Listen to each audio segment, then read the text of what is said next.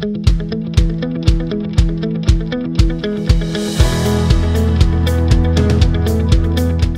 I'm going to be showing you how to set up an axis using a Mach3 Apollo 3 motion controller. First thing we're going to do is make sure that the axis is enabled. So come here to config, ports and pins, then motor outputs, and we're setting up the x-axis here. And it is enabled. Other than the enable checkbox on the motor outputs tab, none of the other fields matter. The Apollo 3 doesn't actually even look at them, so they can be set to whatever you want. We default them to 0 and have both of the step direction and direction level active checkboxes set to red. Now that we've got the axis enabled, we should have motion. So I'll clear the reset, and then I'm going to jog the x-axis there. You can see it moving. So it's not scaled to what I want right now, so I'm going to come up here to config and then motor tuning.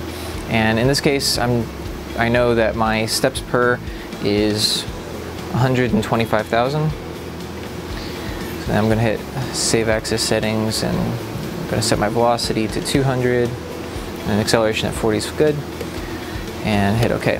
So now that's a positive move and that's a negative move. Exact same speed, it's going a lot farther. So that's correct.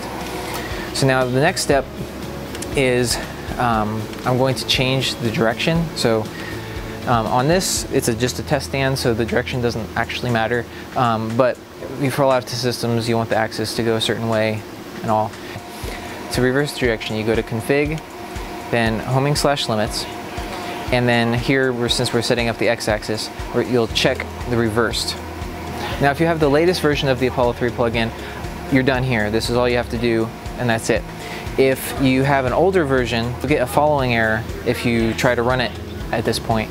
And so you'll have to go to config plugins, and then click on the config next to the HiCON line here. And then that brings up the Apollo 3 HiCON plugin. And then on whatever channel you're on, so x-axis is going to be channel 0, you'll switch the hardware encoder polarity. Now again, with the new plugin, this is not necessary, and so it will automatically detect that. So in this case, I'm not going to change it, but if I did need to, I would hit update HiCON here, system configuration downloaded, and then hit OK and close out of those.